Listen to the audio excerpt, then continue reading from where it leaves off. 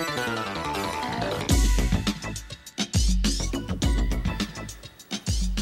Nelson Davis, executive producer of Making It. A lot of ambitious entrepreneurs live by this phrase: genius is 1% inspiration and 99% perspiration. Accordingly, a genius is often merely a talented person who has done all of his or her homework. But do you know who said that?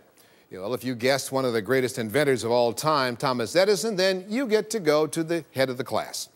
Not only does his wit and wisdom live on, so does a company that is his namesake, Southern California Edison. Today, we're taking a look at how that company is helping the communities it serves through the power of partnerships. Making It, featuring inspiring personal stories of struggle, triumph, and success from America's small business communities.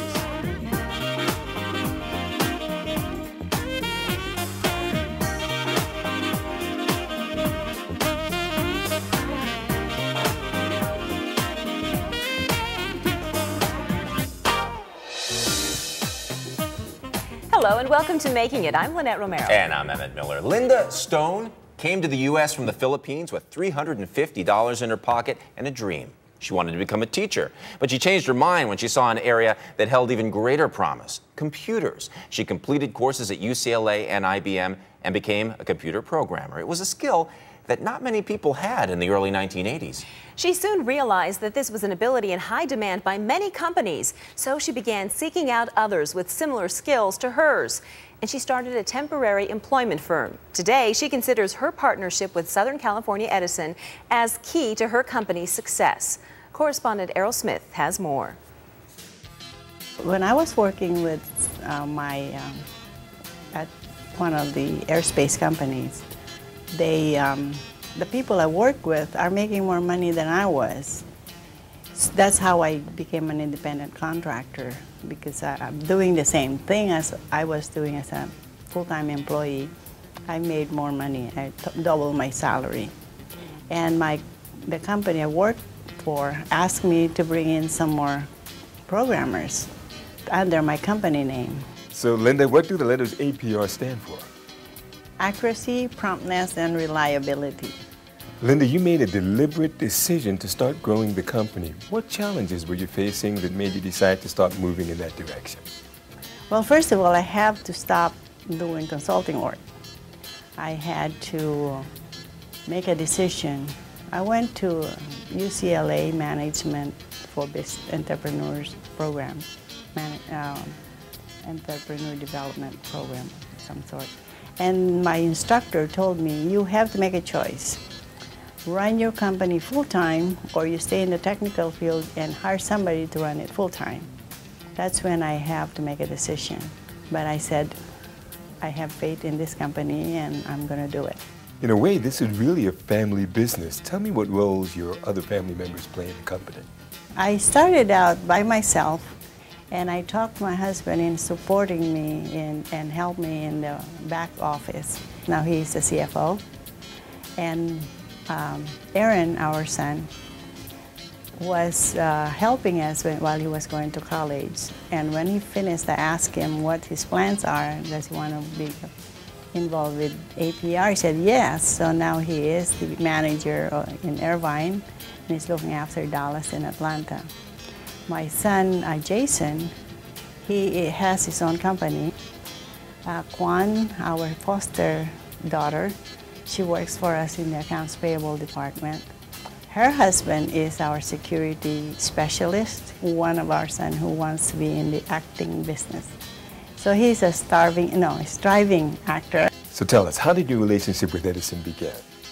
Well, they had a supplier diversity manager. Her name was Diana Robertson. When I attended a Minority Business Opportunity Day sponsored by Southern California Regional Purchasing Council, she was a speaker there.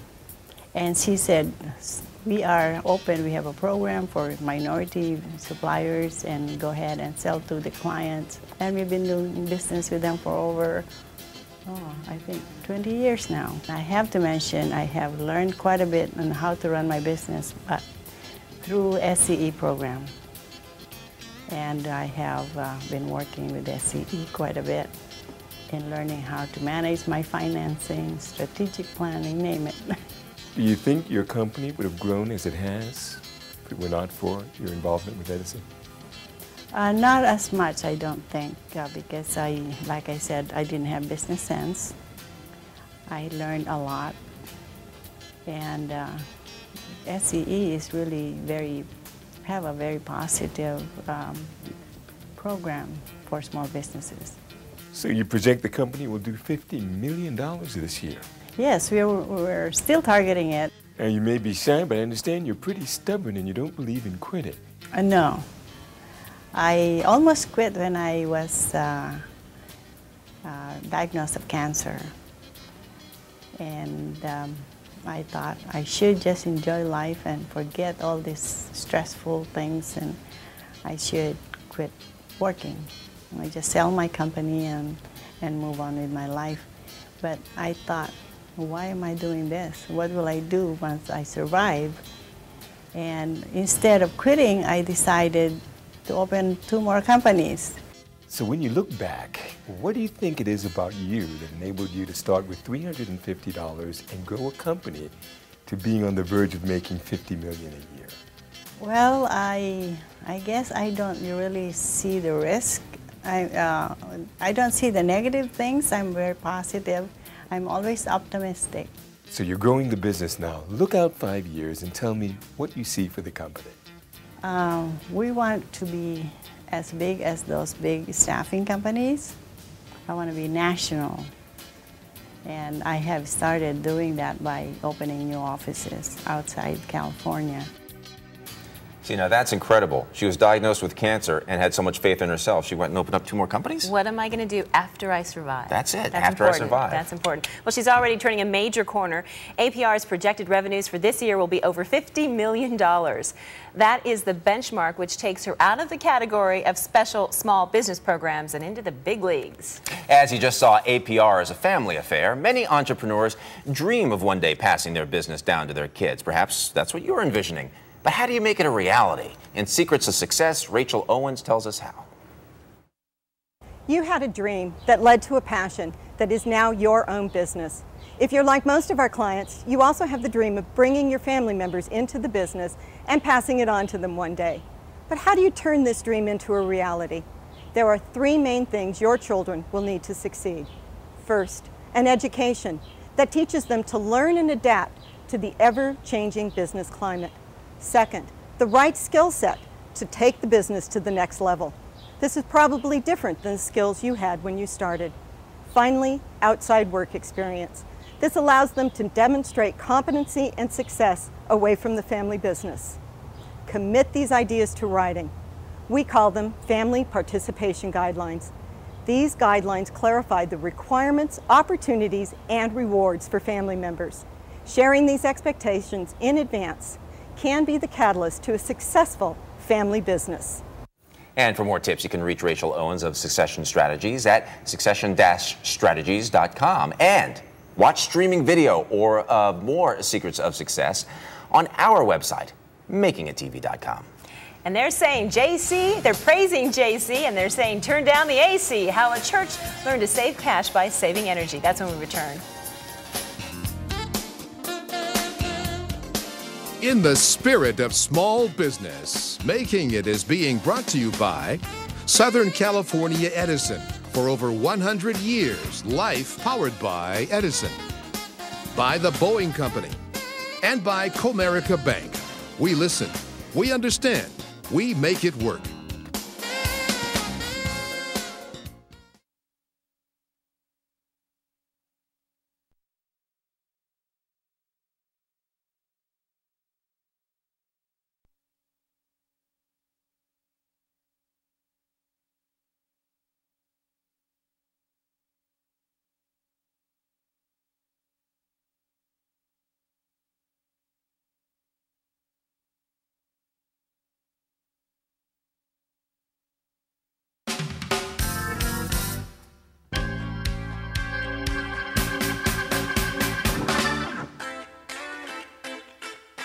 It's what you make of it, Yes, right? it is. It's what you make Yes, of it. Welcome back to Making It. Today we're talking about the power of partnerships, specifically how Southern California Edison is throwing their power into partnering with two very different enterprises. The First Church of God in Inglewood, California, is definitely in partnership with the community they serve. The church has over 30 ministries, including an elementary school. And with so many different programs, Bishop Gregory Dixon is always looking for ways to cut costs. Since conserving energy means conserving cash, Bishop Dixon turned to Edison for help. Through a program that serves small businesses, the church was able to save 25 to 30% on their electric bills. Here's how they did it. The First Church of God has been in the city since the early 1900s. In 1985, the Center of Hope was erected in Inglewood. Bishop Gregory L. Dixon has been senior pastor since 1996. He's recently been working to enhance the conditions of the church for his congregation. We've improved the facility in terms of upgrading air conditioners, and we're doing some major work in terms of changing rooms and adjusting their purpose so that our church becomes more community friendly. If you had come a few months ago, the building was a different color. If you had come a few months ago, you wouldn't see quite as much green as you see now. So we've done a lot of work, and we're still in the process of changing and upgrading. We're involved in a 2-year program to really try to give a good facelift, try to position us to go into the future. And so that's what we're involved in. Pastor Dixon is enthusiastic about how the implementations have already helped reduce energy bills. We've been involved in this about 6 months. Initially, we've seen a 25 to 30% drop in our costs. And that's understanding that rates do increase. We would have been in worse shape if they had not come through and begin to evaluate what we're doing. So our business office tells us that the savings were immediate in terms of that first month or two. We saw a 25 to 30% drop, which is a good thing for a congregation of our size. Have a church that very seldom are we really shut down. We go from 6 or 7 a.m. in the morning to 10 or 11 at night, every day. And it's a full operation. So you can imagine the cost of operating the various rooms and the facility. And, so that was an extreme benefit for us to be able to experience that kind of savings. But the suggestions weren't only about buying new equipment. When they came in to do the assessment, they gave us some things that we could do. They're just practical suggestions about how we could shut off certain portions of the building, and just some things that would help us in the overall process. Everything is not about efficient light bulbs. Some things are about patterns of behavior. Some things are about things that you do sometimes without thinking, that they brought to our attention that we needed to be aware of. So we've tried to put those things into effect, and we see good results from it. David A. Ford, account executive for Edison's African-American business and faith-based customers, assisted Bishop Dixon by recommending several options. We have quite a lot of different programs and services, and we're continuously looking at ways in which we can enhance our total customer experience. 2 programs that come to mind that I think are really important in helping businesses reduce their energy costs. One is our Business Incentive and Services Program, and that provides rebates for our customers in lighting, window film, air conditioning, refrigeration equipment that they would upgrade or replace to more energy efficient equipment. The other program is our Demand Response Programs. That allows customers to shed load, to reduce their operations at certain peak times, such as the summer discount program. Basically what that program does is allow us to turn off your compressor part of your air conditioning unit when we call for interruptions. And generally these interruptions occur during the summertime if we need to have an interruption, and it would be for a certain period of time in the afternoon. But it allows us to continue to provide service and reliable power to our customers. Mr. Ford gives us some insight into Edison's in-depth look at this church through their on-site audit. We're here in a church. The church uses a tremendous amount of lighting during the weekly services and Sunday morning, as well as air conditioning to keep the atmosphere in the church and heating to keep the atmosphere in the church comfortable to their membership when they have services.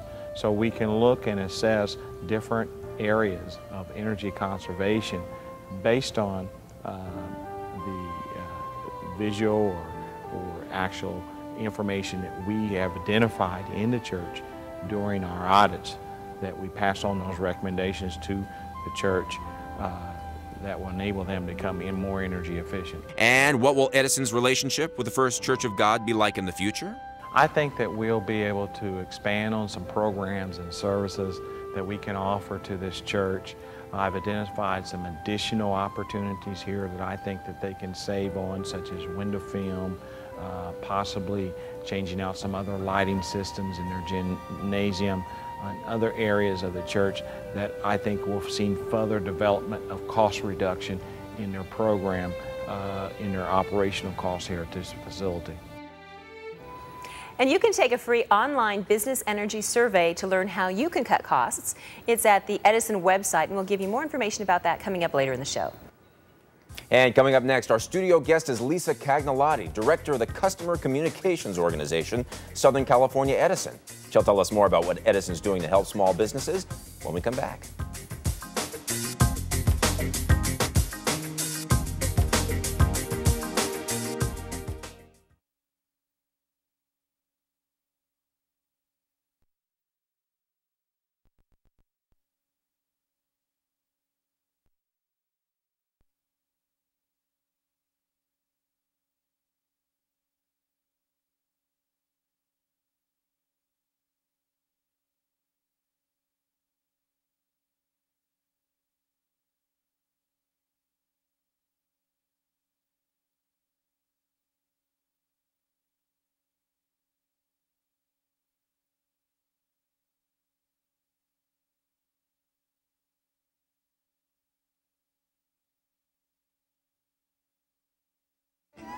And you can reach Linda Stone of APR Consulting at www.aprconsulting.com. And you can contact Bishop Gregory Dixon at the First Church of God. Their website is www.firstchurchofgod.com.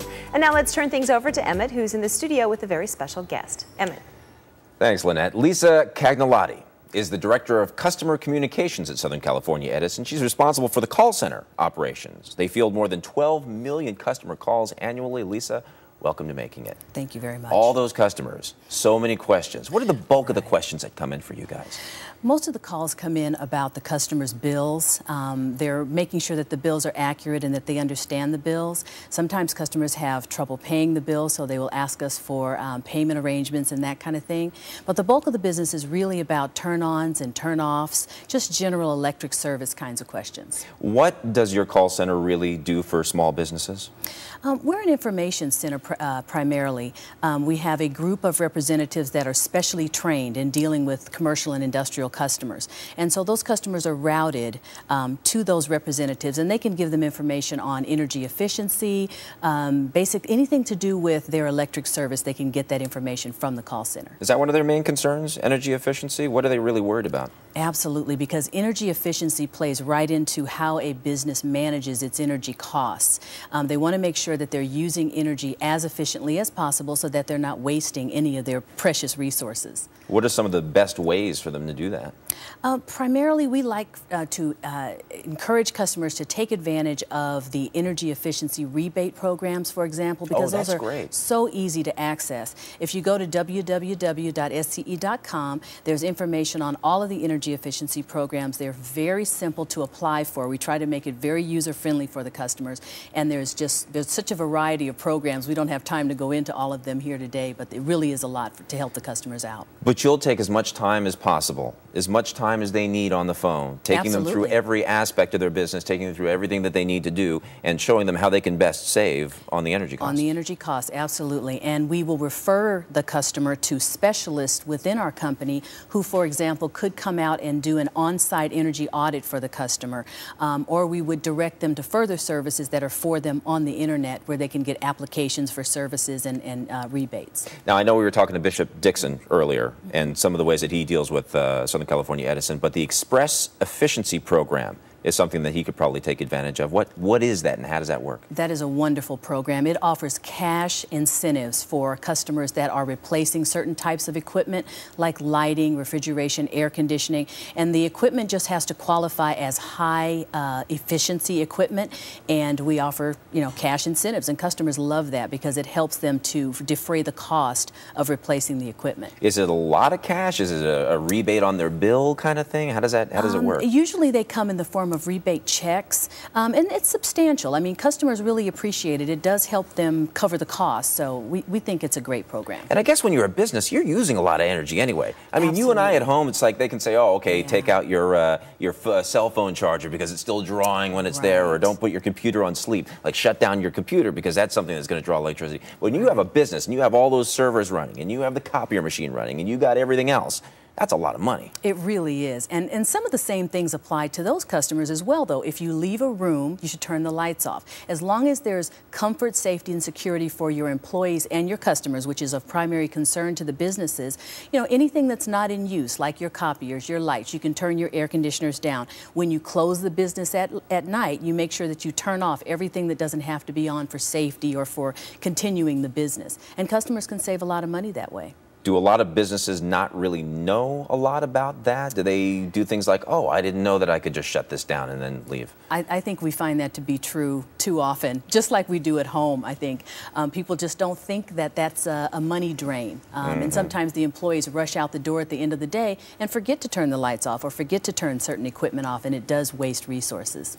Edison also has an online survey. Yes. What's that about? The online survey is another self-service item for the customers to use on the internet, the SCE.com, and it's just a battery of questions that we ask the customer to fill out, such as what types of equipment do you have at your location? How many hours per day does each piece of equipment run? Maybe it'll ask them questions if they could shift the time of use of that equipment.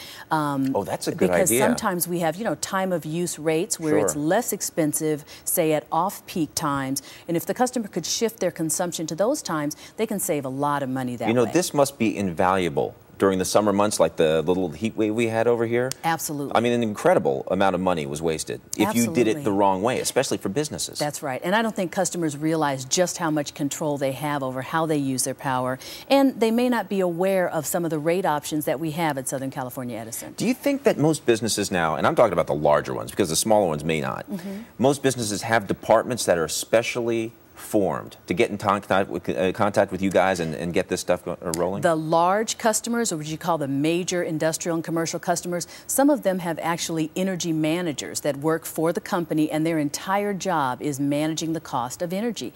And they have account representatives that they interface with at Southern California Edison, and we help them constantly with managing the way they use electricity to save money. Lisa Cagnolotti, nice to know you're doing what you're doing. Thank you. Helps all of us out, I'll tell you. Thank you. Thanks for coming to Making It. And we're going to tell you how you can contact Southern California Edison when we come back.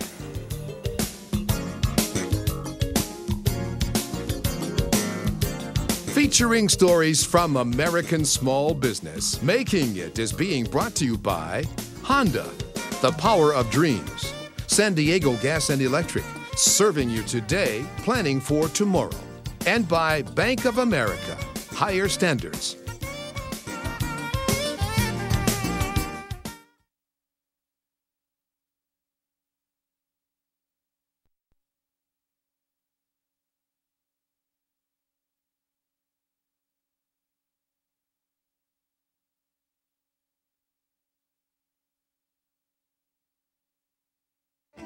You can contact Lisa Cagnolotti of Customer Communications at Southern California Edison by calling 800-736-4777. Their website is SCE.com. And this is also where you can take that free business energy survey we were talking about. And the Making It website offers a wealth of resources to entrepreneurs. You can post a picture of yourself and your business or order a copy of today's show. Those benefits and lots more at www.makingittv.com. And that wraps it up for this edition of Making It. I'm Emmett Miller. And I'm Lynette Romero. Join us next time. Here's a final thought. once we're pretty sure we're totally underway with this facility and some other things that we're doing, Dave and I are talking about what we can do for the school, which is roughly a mile away from here. It's roughly 4.5 acres, has 4 major buildings that sit upon it. And even though it is not technically Edison area, here again, the willingness to make expertise available, information available, that will help us even improve that facility.